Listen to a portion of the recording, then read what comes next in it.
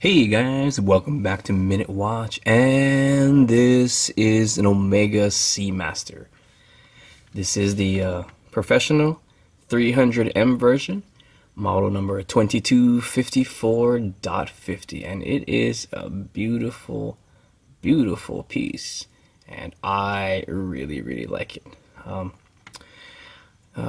This is not mine. One of my friends let me borrow it for a week while he went on vacation. And I've been taking very good care of it, and timing it, and lusting over it, and telling it dirty secrets, and other things.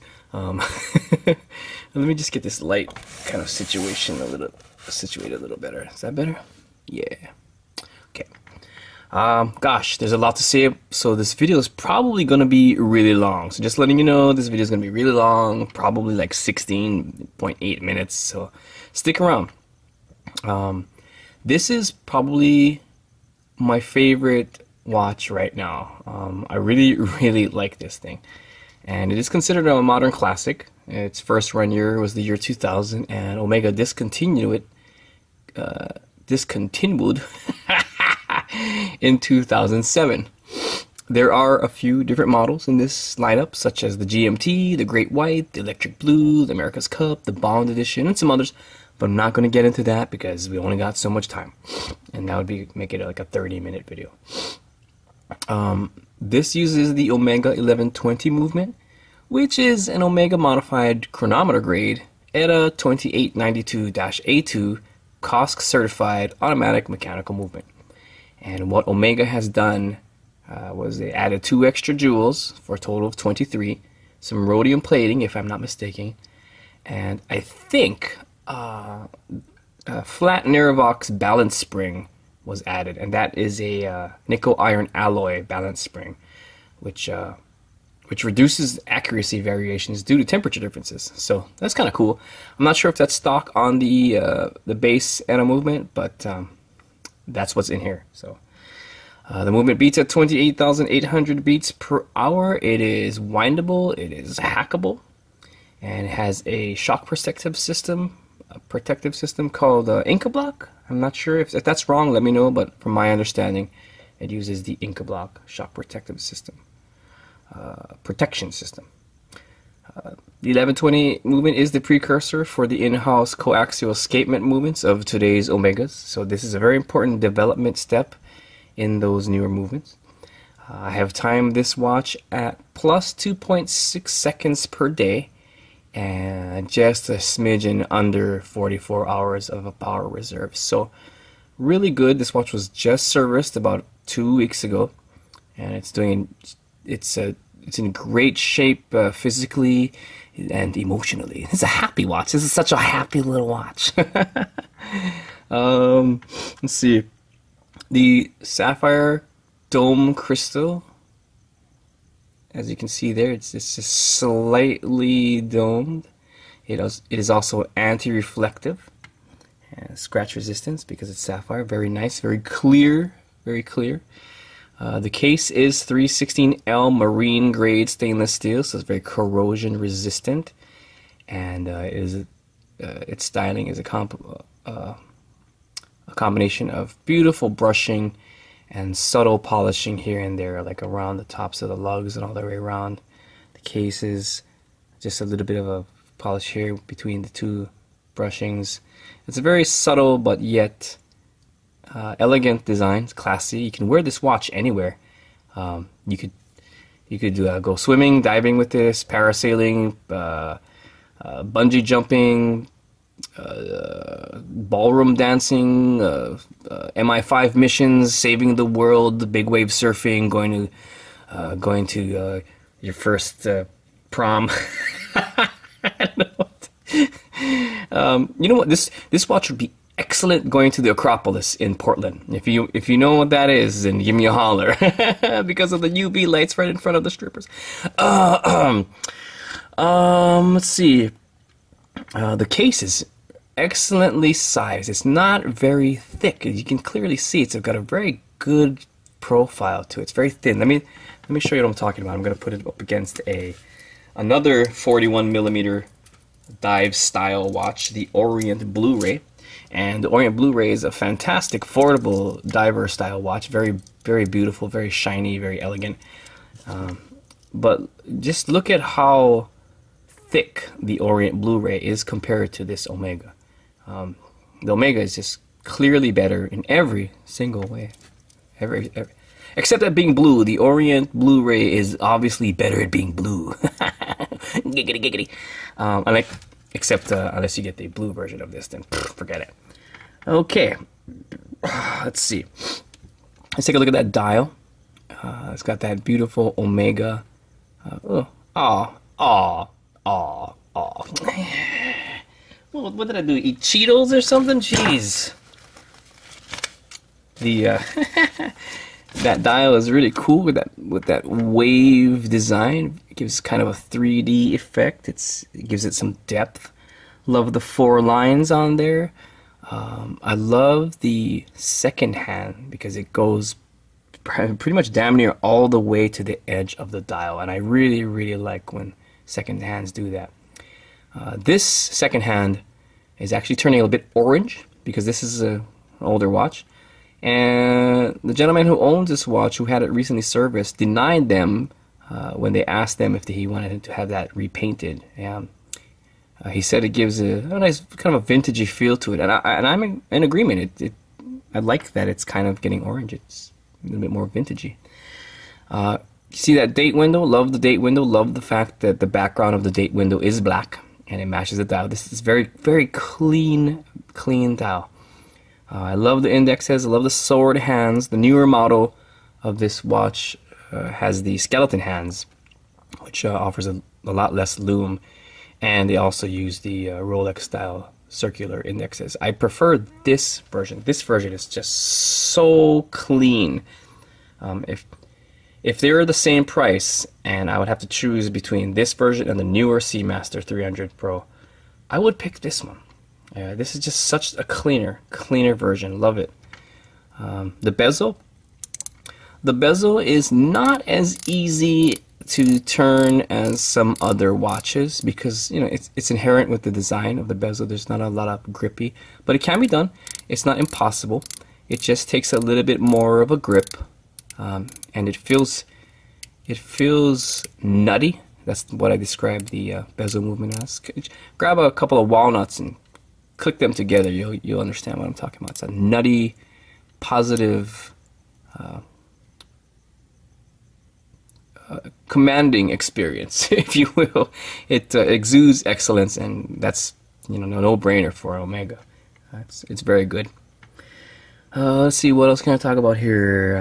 Looking at my notes. Okay, so there's a signed crown. If you can see that crown, there you go. The Omega signed crown. The Omega signed helium escape valve. And let's talk about that helium escape valve. Now, some of you already know what that's for, but I actually had to research it because I had no idea. I'm a noob.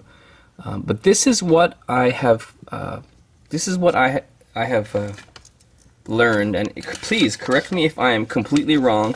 I'm not an expert at this. I've probably never gone past 20 feet in the ocean in my entire life, and if it was, then you know, I was unconscious and somebody took me there.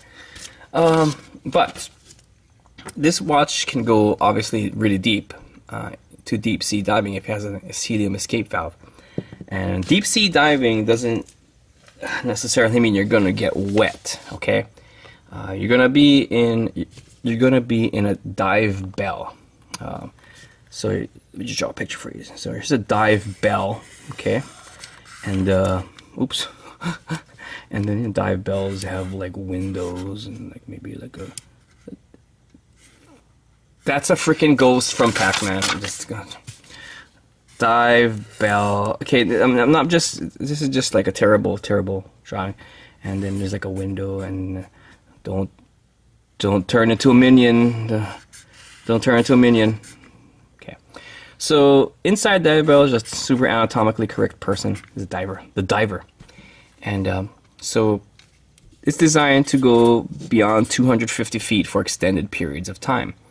Inside of this dive bell is a mixture of oxygen, helium, and sometimes nitrogen. Now, when you wear a watch in that dive bell, and this is probably the grossest, most terrible watch ever, but you get the idea. Geez, why can't I draw a watch? You draw a freaking perfectly awesome dive bell. I mean, that's like a museum piece, and it's just this terrible watch.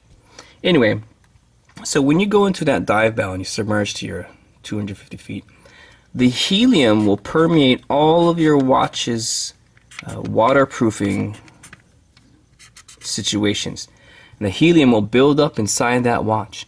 And when you are surfacing in that dive bell, the pressure buildup in the watch is so great that the crystal pops right off and your watch is done. So to prevent that, watch companies have devised a very ingenious solution called the helium escape valve. Some I believe are push button, but this one's a screw down.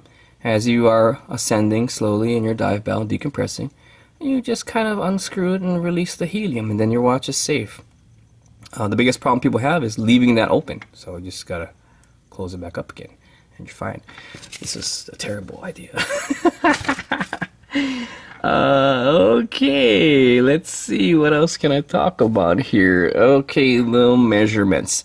Now, I didn't really want to risk scratching this up. I'm pretty sure it won't, but I'm not going to risk it with my even with my plastic caliper. But you can be sure that this is a 41 millimeter case, and the lug width is 20 millimeters. What I did do was measure the lug to lug width, and which that is the paper. 47.5 millimeters, and the thickness is 11.8 millimeters. And we're back. So let's get to the plume. Let's get to the plume, and might as well, because this thing is so freaking bright. It's like a plume of light. It just kind of explodes. So I'm going to turn up the ISO level to ISO 1600 because that's more reflective of what I'm seeing, because I have super bright lights overhead. It's kind of like an El Nino super heat wave in my face. And turn off the light, and I actually have some other lights here that I should probably turn off. Let's just turn off this other light here. There you go. And got that tablet in the background, but that's fine. Look at that, it's already glowing. I'm just gonna turn that, put that down. So it's already glowing, and let's give it some super bright magna light. Nuclear explosion. And that's it. And would you just look at that lume? That is fantastic. They use Super Luminova, and even though this watch is years and years old, it's just still really, really good. This will stay illuminated like this for many minutes, and all night long it will be kind of just crispy, kind of just bright and crispy. Hard to beat this lume. Dare I say that the Seiko Orange Monster series of watches will be similar? We don't know. I might make a comparison video later to find out. But brilliant lume, excellently done. Kick-ass watch. Oh, would you just look at that? I like the blue. Maybe I should make a blue background. That'd be kind of cool. Anyway, this is my tablet. So we got pretty much that out of the way. This is not the bracelet that comes with it. This is the this is obviously not a bracelet, it's a strap. This is the strap from the GMT model, and the owner of this watch wanted to keep it kind of contiguous with the theme. And this strap does say Seamaster Professional. The wave theme is continued underneath, and here's the case back. Also, this is a pre-red dot model. Newer models of Omegas will have a red dot on the case, and when you open up the case back, it'll break that red dot, signifying that it was opened by a non-authorized Omega situation. I guess it's for warranty purposes. We can see that the wave theme and the seahorse. Actually, a really nice case back. What else we got here? Oh, let's take a look at the bracelet. This is the bracelet that comes with this watch. This is the actual bracelet. It is very nice, kind of shiny, kind of very shiny. Obviously, it's going to have solid Salad links. It's gonna have salad links. Yeah, it's gonna have yams and corn and lettuce. It's a salad link. Solid link. It's a solid link, brother. And solid ends as well. Solid end links, which is really good. And if the bracelet you get on your watch does not have squared access ports for your spring bars, if it's round, it's fake. So when you're buying a watch like this, or exactly this watch, make sure that's not round. That's a fake watch. Very beautiful bracelet. Not very noisy at all. Very, very, very nicely done bracelet. Everything is beautifully brushed. It's got a nice heft to it. You can tell they use excellent metal, and it's just a good bracelet. So yeah, I think that's pretty much all I want to talk about with this watch. I'm gonna post some links in the about section below of how you can reputable places you can look for one of these watches, as well as how you can spot fakes.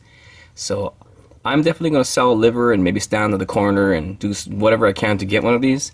And someday soon you might see one. It's going to be blue. So that's my review of this Omega Seamaster Professional 300M. And thanks for watching.